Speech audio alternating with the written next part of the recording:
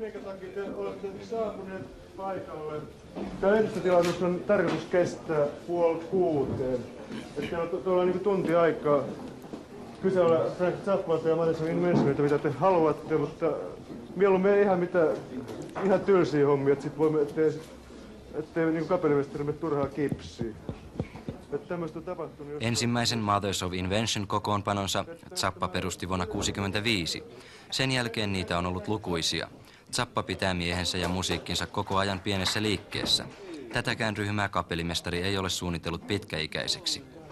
Helsingissä zappalaiset etupäässä soittivat ja osoittivat musiikillisen taituruutensa. Laulun osuus jäi erittäin pieneksi. Sen sijaan joukkueen uusimmalla levyllä Overnight Sensation on sanallinen anti pinnalla. Lehdistötilaisuus oli vailla vertaansa, sanoi Zappa. Maestro istui ja odotti turhaan. Kukaan ei vaivautunut kysymään. Tiukka valokuvaajien muuri räiskytti valojaan, mutta muuta ei juuri tapahtunut. Tilaisuudesta tehty kuvanauha pääsee Mothersien historiaa esittelevään elokuvaan. Vaan kuinka sitten kävikään? Tuliko tyhmiä kysymyksiä? Some of them were okay. There weren't very many of them. Mostly it was just people looking at me.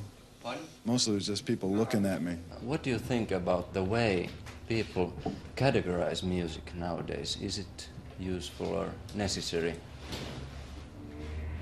Yeah, I guess it is necessary. For whom?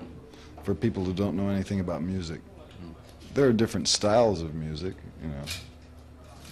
but there's no reason to assume they can't be blended together.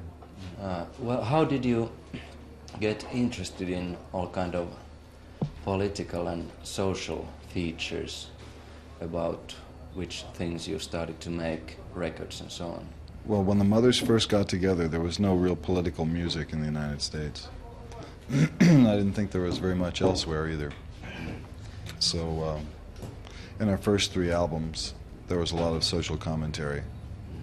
And a lot of people didn't like it because they didn't want to hear that stuff. They would rather hear songs that went baby, baby. So we threw in a few baby babies for them. So you found a quite new field and new audience. Yeah, there was a new audience for it. It wasn't a large audience, but they were interested. What was your relationship to the theater at that time when you began with the Mothers? I always thought that it was an interesting medium to explore with a musical group.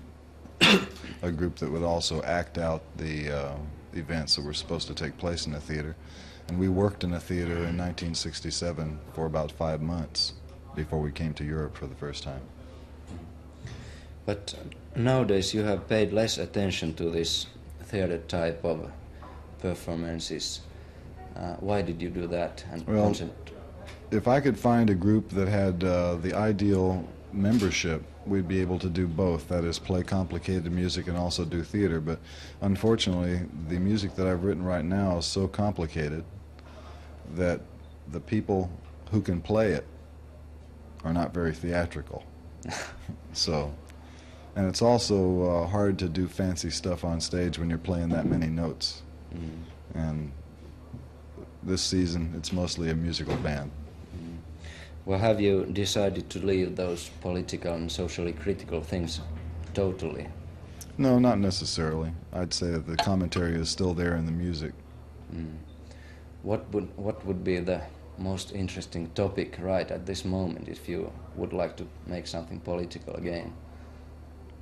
Well, there are plenty of obvious topics, but that's the problem, that when you start thinking about social commentary or political lyrics, you can't do anything subtle. You always have to do something really obvious, and then that's no challenge. When we first started doing that, nobody else was doing it, and after a couple of years, a lot of people started doing it, and I didn't feel that it was necessary for me to do it anymore in an obvious way. How about the new coming of old rock and roll music? What do you think about the commercial success of that kind of music? Well, we already did that too, but I guess we did it too early. But you are not going to do it again? No. What time do you spend usually in preparing maybe a 75-minute show?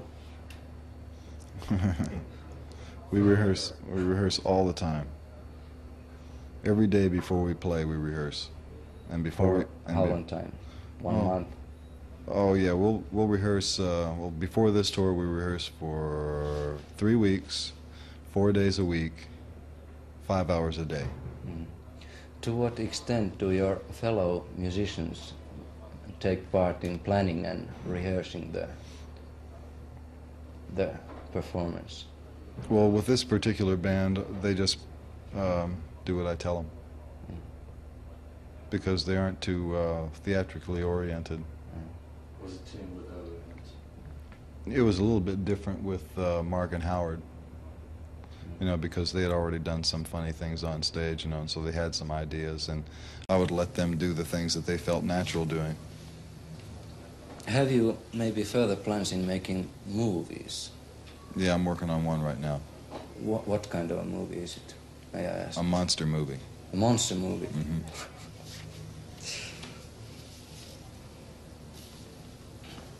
And are you maybe going to make experiments with larger musical works like Lumpy Gravy, for instance? One day. It's very expensive. And it's also very hard to get cooperation from large numbers of musicians. Have you ever been invited to the White House, and if you have, would you go? I have not been invited, but if I was invited, I would go. You would? Sure I would. Wouldn't you? I would. Wouldn't you go in there just to go, come on? Sure. Just to walk in there and say, what am I doing here? That's the silliest thing I ever heard of. Okay. Thanks a lot. Okay.